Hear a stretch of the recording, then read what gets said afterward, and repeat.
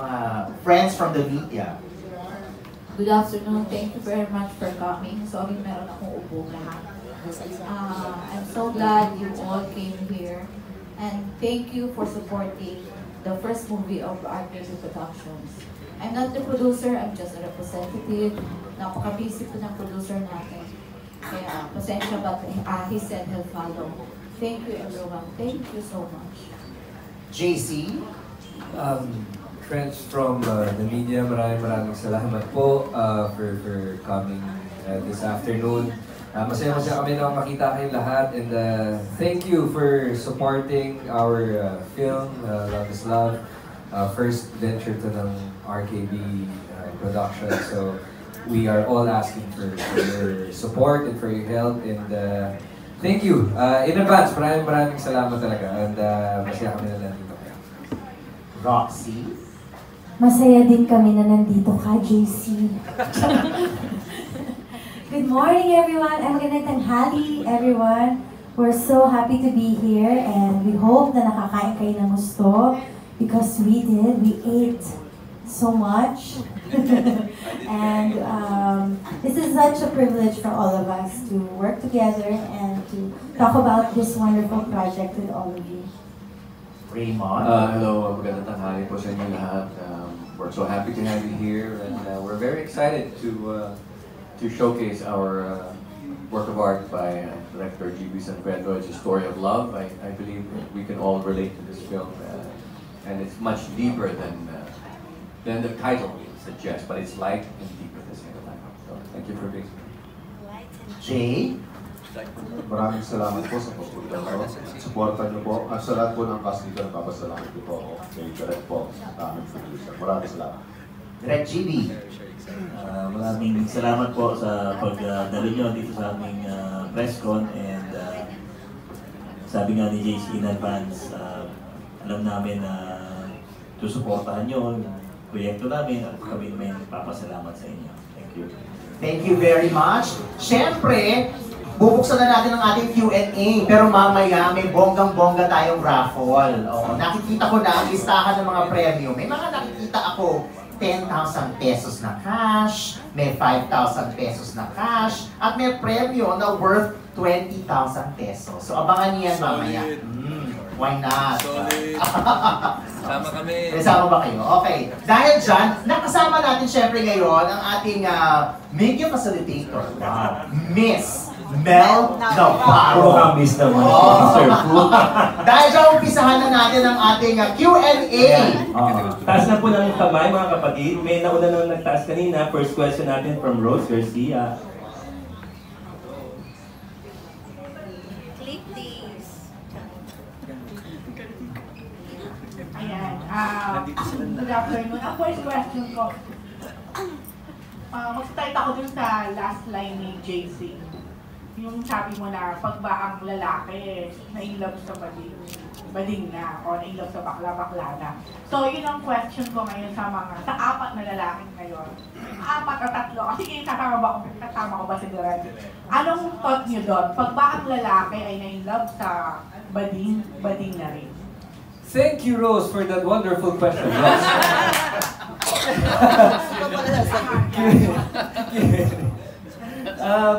I don't think so.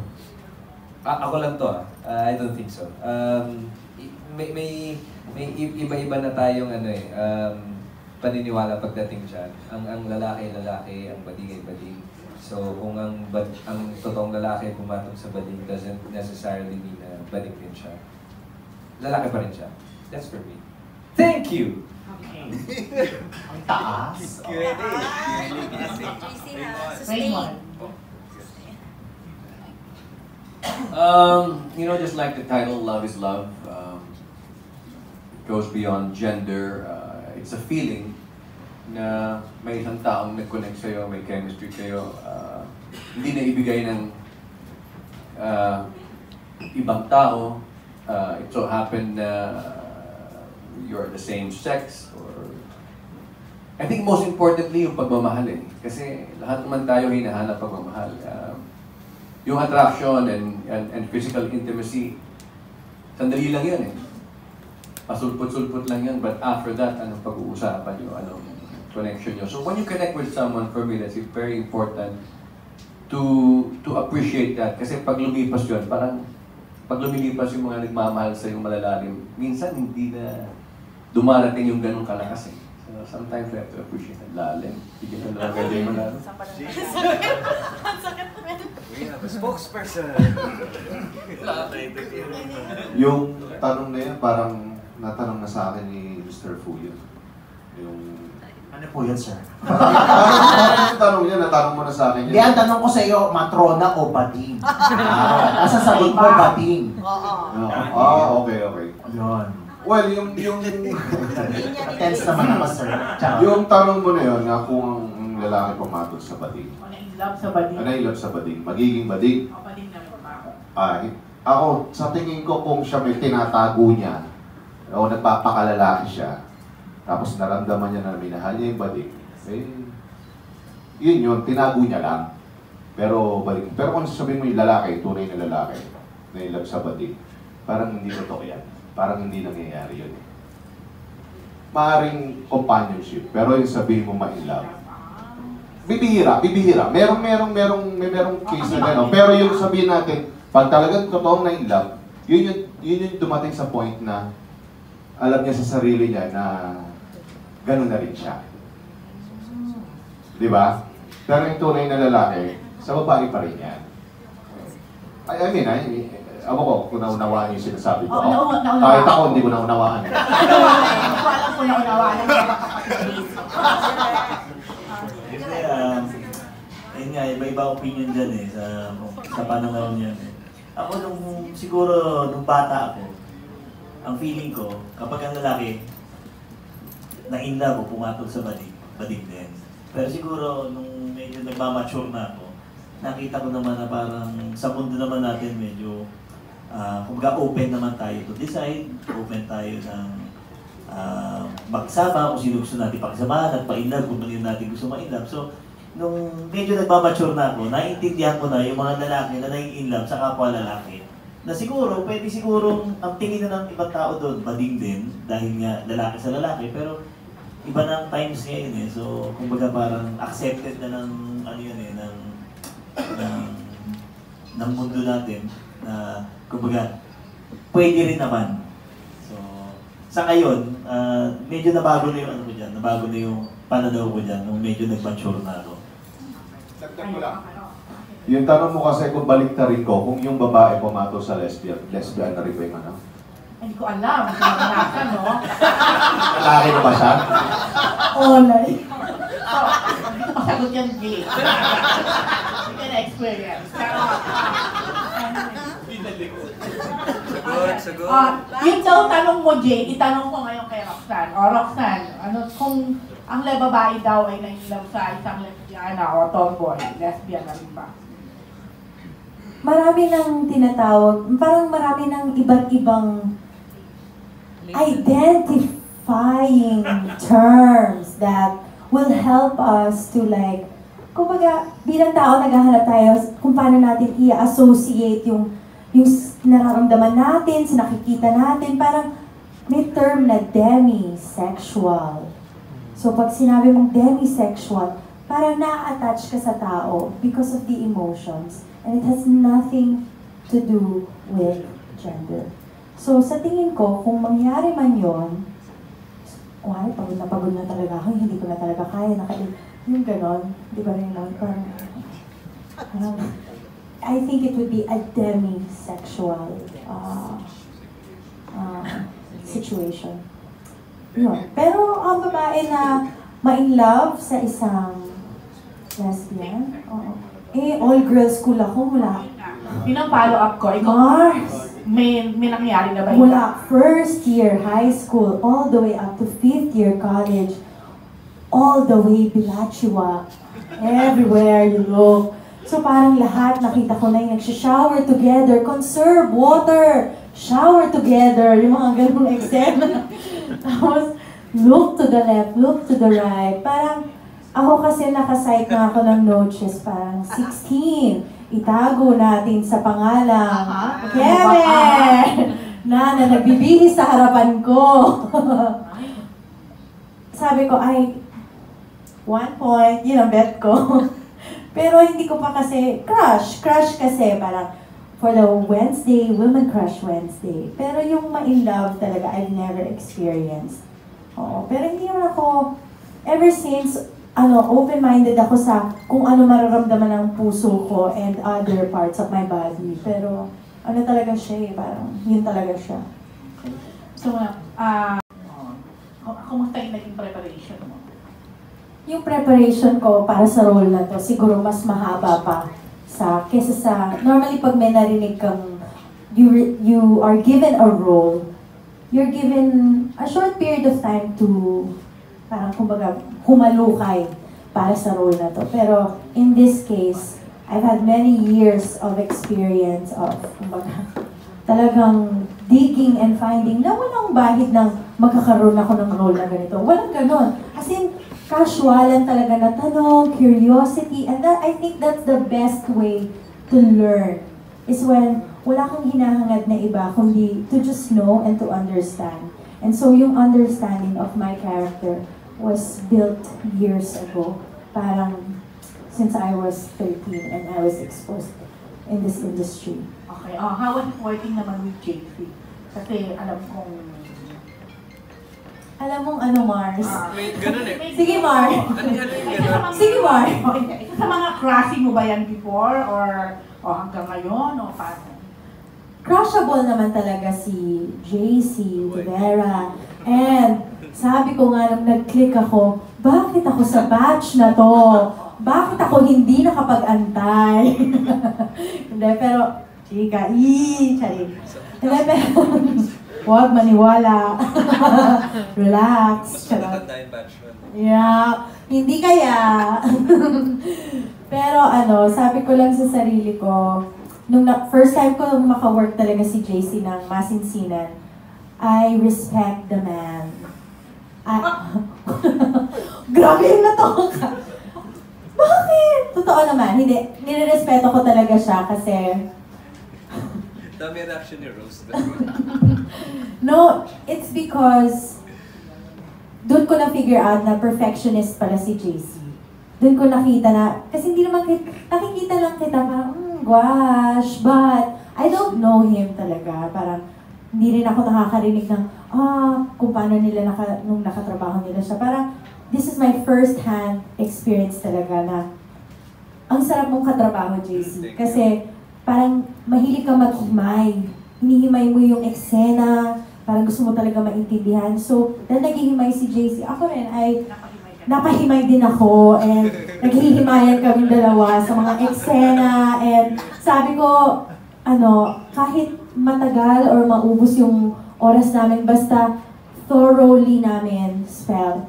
Basta lubusan namin mahimay at maintindihan ng gusto yung eksena. Para we're on the same page. And yun yung effort na masasabi ko, wow, iba yung effort pag sinabang JC. He deserves this role talaga. Pang leading man, gwapo, matalino, tama na. Last na talaga. JC, kumusta naman kahimayan tong si Roxanne? Alam mo yun, first time ko rin maka-work si Rox and definitely nagkaroon ako ng magandang experience with her. Yun nga, yung sinabi niya, inihimay namin lahat. Seryoso kami dito sa ginagawa namin. And for us kasi, it's itong movie na ginawa namin is really sensitive. Alam mo yun, we are really careful sa bawat eksena na ginagawa namin. Every line na binibitawan namin, we are so careful about it. Kaya siguro nasabi niya na na perfectionist. Hindi ako, well, magandang practice siya na maging perfectionist talaga. Pero naging very careful lang din talaga ako dun sa script na ginagawa namin. Dahil, yun nga, very, very sensitive siya. Nahihirapan din ako. And without her, and kung hindi ako naging comfortable rin with Rox, siguro yung project na to. And I'm really grateful and thankful na si Rox din yung nakatrabaho kasi mahirap yung material pero since kami yung magkatrabaho, naging madali rin for us. Preparation, kung tatanungin nyo kami about the preparations, wala. Kailangan lang namin magkwentuhan sa shoot with Derek. We just have to talk about so many things on the set, share each other's opinions. Tapos, ang kinagandaan kasi kay Rox kasi, she's really open. Alam mo yun, kung ano yung binabato namin sa kanya, ina-absorb niya, then magbabato rin siya ng sarili niyang input. And kaya minsan merong mga scenes kami na, alam mo yun, ang tagal namin i-shoot kasi sa sobrang himay namin, parang tagal na natin kayo saan. Hindi pa na-edit. Yung kumbaga... Ay, ibang question ba ito? Ano na, katotoong buhay na, hindi pa nangyari yun. Na... May na-encounter ako na... Na-attract ka, or so far, wala pa naman. Wala pa naman. Meron ako nakatrabaho before sa Legal Wife. What's her name? Francine. No, hindi Francine Prieto. Garcia, yeah. Nag-guest siya sa Legal Wife. Pero, in-introduce naman kasi siya sa akin. Tapos, from that moment, alam ko naman din. So, hindi ako na, never pa. Thank you. Dahil dyan, bago natin ituloy, acknowledge lang natin yung presence ng sumulat ng Love is Love, story and screenplay by Michelle Santiago. Ayan po siya sa likod. Siya talaga ang love. Siya talaga ang love. Si Ian, unang nagtaas na kamay kanina. Ian? Tatanong ko lang para medyo mas naiintindihan. At yung mga respective roles ninyo sa movie. I'll go first. Ang pangalan ko dito si Anton, isa akong motivational speaker na yung buhay niya isang malaking routine. So, kung ano yung ginagawa ko in the morning hanggang makatulog ako, everyday yun lang yung ginagawa ko. He's sometimes boring, sometimes he's adventurous. Pero most of the time, stagnant. Parang iisa lang yung takbo ng buhay niya. Then, meron siyang best friend na si Wako. So, ito si Anton, everyday nabubuhay siya. Meron siyang hinahanap na missing piece sa buhay niya. So, ito si Wako, yung best friend niya, meron siya fiancé. And pinakilala niya sa akin yung fiancé niya. Then, from that moment, na in love ako dun sa best friend. Dun sa fiancé niya, sorry. Sino? Siya si JC, ako si Beyonce. Charot. Ako yung Beyonce. Sorry. Ngayon ko lang sinabi. I'll give you 2 seconds. Ngayon ko lang.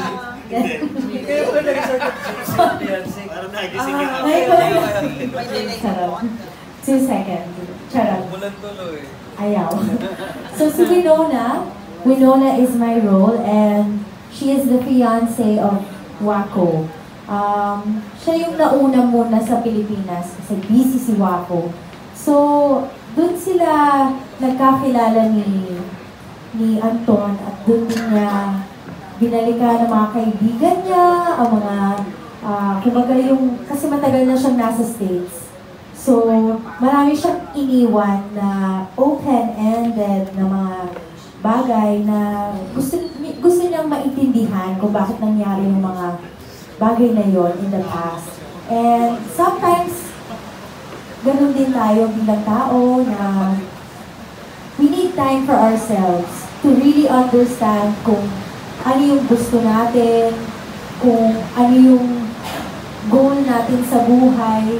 And she's a very successful career person. So, nandun sa kanya yung nasa kanya na ang lahat. Isa na lang ang gusto niya. And, well, this is about her journey towards achieving kung yung gusto niya. Ako naman po si Lagreta, may-ari ng isang resort, sanctuary. Parang siyang nalinalayan ng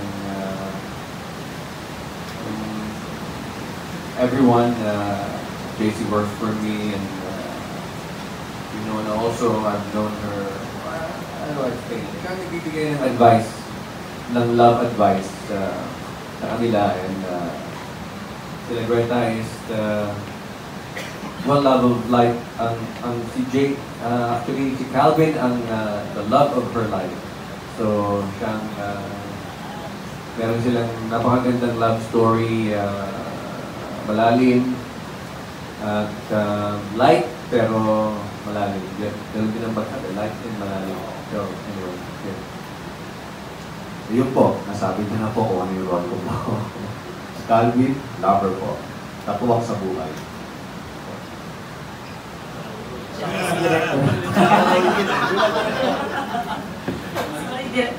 Direct GB, syempre congrats muna because you have a movie.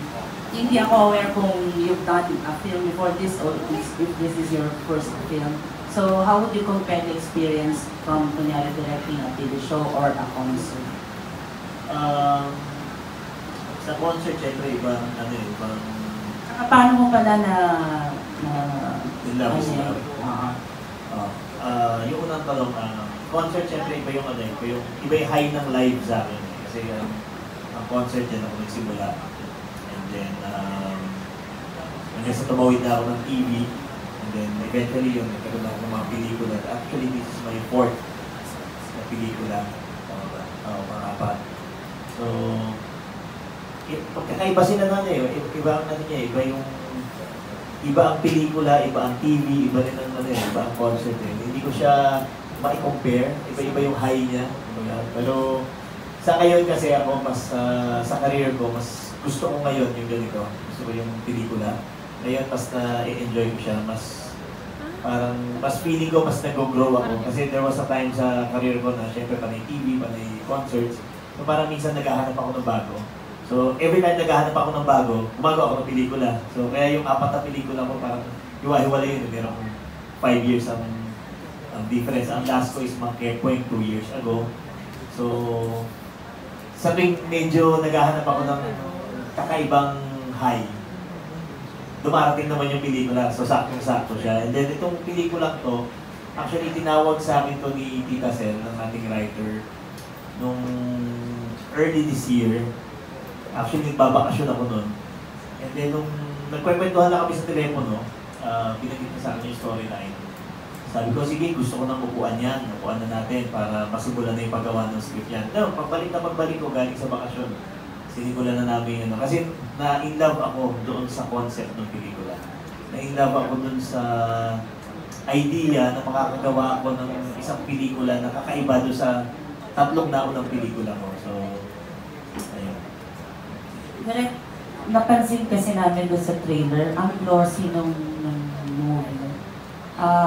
Paano ba nabuo yung Love is Love? At saka, ano yung mga kakaiba na ginamit mo as director para lumabas na gano'ng kaganda? Kasi, ang linaw-linaw, mamaya tatanungin ko din si JC at si Roxanne kung paano nila hinimay yung hawak boobs scene. Kasi sobrang linaw namin nakita ang tatlo.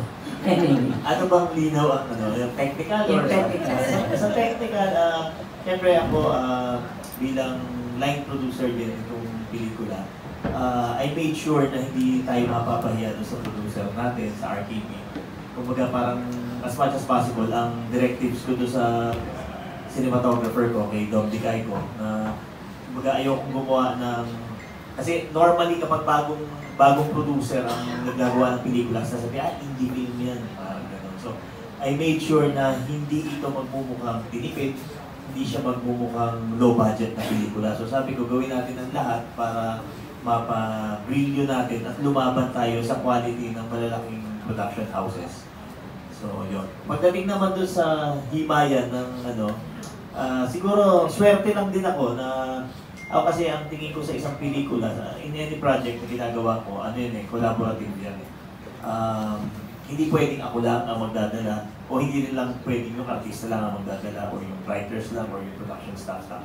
Kailangan kailangan sama-sama lahat. So siguro ako swerte lang ako na wala pa akong nakatrabaho na hindi ko nakakasundo. So sa pagdating sa mga eksena, hindi lang namin pinag-uusapan sa set. Minsan nagtatawagan pa, minsan pinag-uusapan, hinihimay na bago pa dumating sa set. So pag may mga tanong sila, nakakatawag naman sila sa akin directly. And ako naman, mas gusto ko yung gano'n, yung nagtatanong kaysa yung parang hindi natin alam kung ano gagawin natin. So, ang nangyari, lahat ng ideas, lahat ng input, napapagsama-sama at lumabas na komportable ang lahat dun sa characters nila. Thank you, Direk. Si Rox, kinailangan ka bang i-convince ka ni Direk? May convincing part pa dun sa si Jace? May lalala pa ba doon o yun na yan?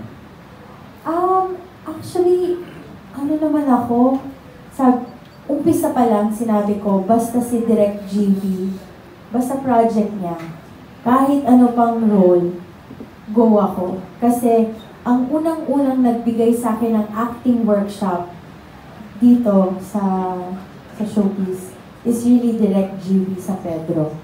So, I was... Sasabihin ko kailan yun, ha? Hindi, ano pa lang ako, 14 ako noon, 16 ka. Pwede na yun. Maaga ako Chika na yun. workshop.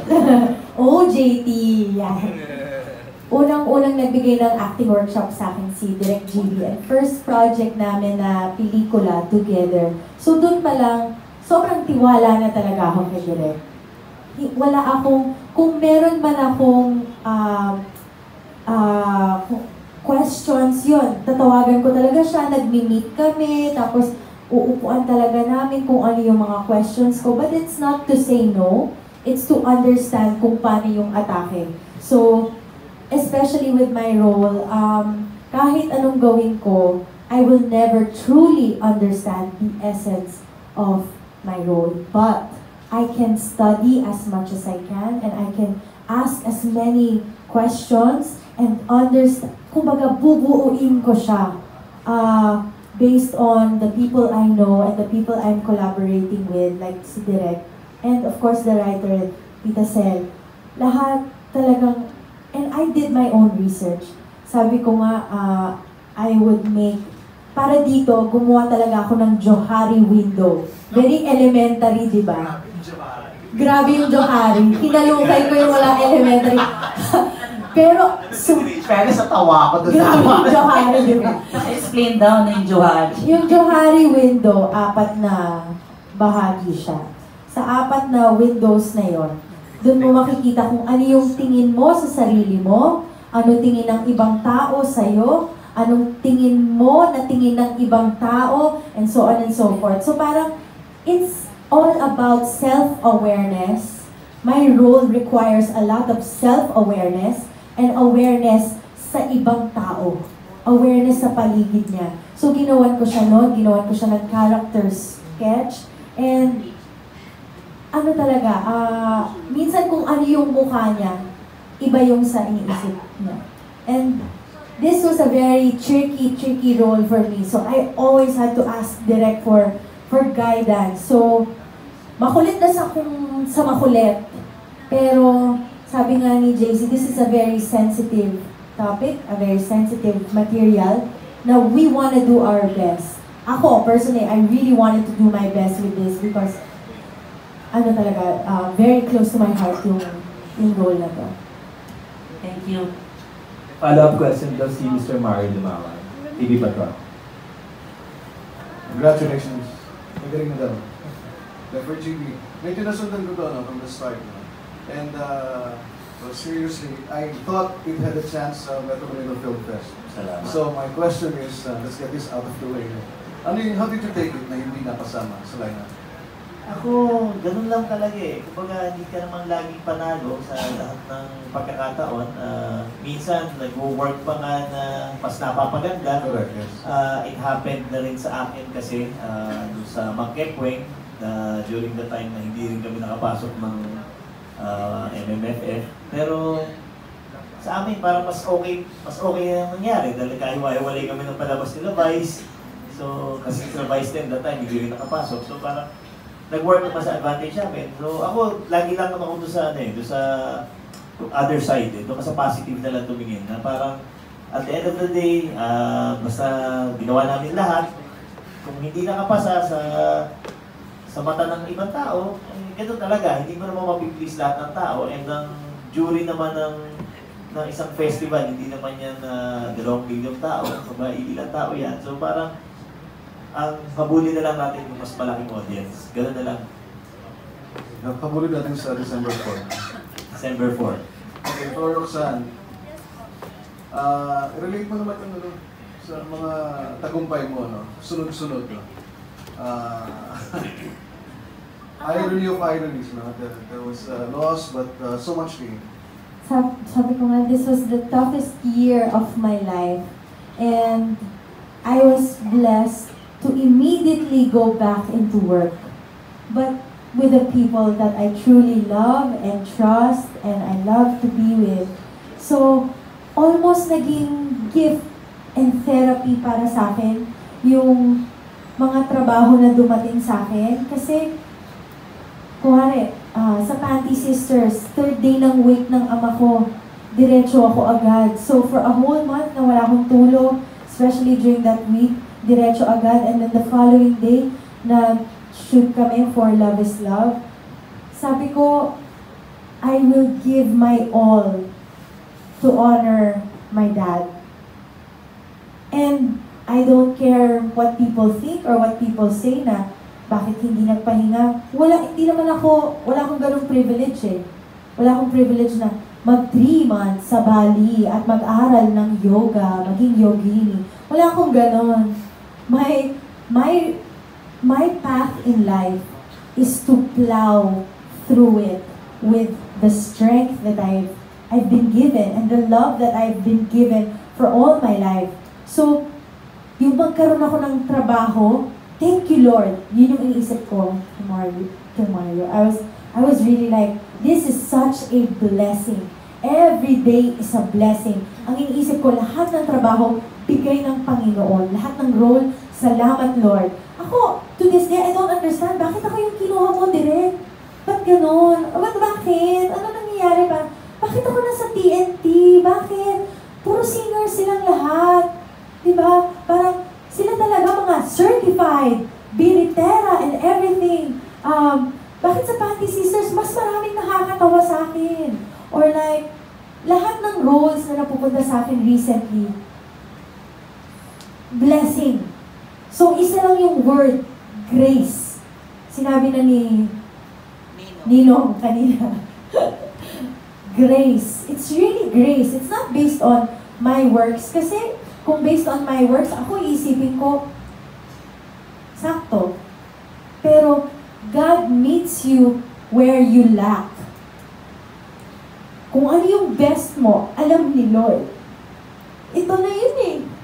Sagad na ako eh. Bibigay ko na lahat. So yung natitira, grasya. And i-honor ni God yun. So yun yung nare-realize ko in this last season of 2019. Kaya mahal ko si Direk GB talaga. Kasi naiintindihan niya yun. Sobrang intinding-intindi niya ako doon. Sabi ko, Direk, sasagarin ko yung lahat ng emosyon ko, ibibigay ko dito sa Love is Love. Lahat ng sakit na nararamdaman ko, I will divert it into the most creative way possible. And yun naman yung blessing sa aming mga artista, sa ating mga nasa production, sa atin na nandito tayo sa industriya na kahit may pinagdadaanan tayo, doon ko nalaman na may stylist na pinagdadaanan the same thing. Or sa isa sa mga staff namin, yun din yung pinagdadaanan, but they're not complaining. So, anong right ko para mag-complain? I did not complain. Sabi ko sa sarili ko, I will work hard because I have been working since I was 13 and now is the time na binibigay ni Lord sa akin. So, I will not allow this hardship or this loss to shake me, but I will allow it to make me the best person I can possibly be. Kaya, salamat sa inyong lahat na nandito ngayon to be with us, to write about a movie that really is more than the project. It's a movement. It's love. Pagka may mga nag-i-invalidate sa atin na naku, kumari nagkukwento ka, itong mahal ko ng taong to, pero hindi ako. No. It is a lesson for us to realize that love is love. Mahal natin magulang natin, o hindi tayo mahal, or yung just constantly giving ourselves and not getting what we think we deserve. But love is love. What a beautiful message. What a beautiful saying. Na sagot siya sa lahat. Kahit sa trabaho na to, I could have easily said at one point, ang sakit ng trabaho na to. Mahal na mahal mo, pero you don't get what you think you deserve. But I love it anyway, because love is love. So it's such thank you, Jay-Z. So it's such a privilege and an honor for me to be a part of this and to witness world-class actors like Raymond Bagaching for many years has been giving his life fully to the art of acting. Ako, I've witnessed how he treats and tackles a role. Grabe! Unbelievable! That ang call time 6, pero dumarating siya in character 5. Hindi mo na siya makakausap as Raymond. Oo. Ano siya? So, ikaw bilang artista, you learn. So, it was such a wonderful experience for me to be around excellent people. Okay. Thank you for the answer. Pinaiyak ni Kuya Mario si Roxanne. Ikaw Ito, we have a na, question from Kuya Mario. Janice Davida from Bulgaria.